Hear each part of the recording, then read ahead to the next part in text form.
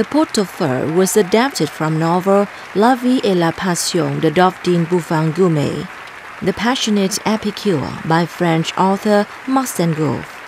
Set in 1885, the film depicts a romance between a chef named Eugenie and the gourmet named Dodin, who have worked together for 20 years. Born in 1962 in the center city of Da Nang, Tran Anh Hung has affirmed his reputation in European and international cinema.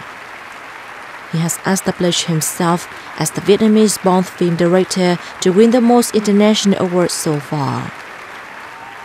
Meanwhile, the prize for Best First Film went to Inside the Yellow Cocoon Shell by Vietnamese writer and director Tran Anh.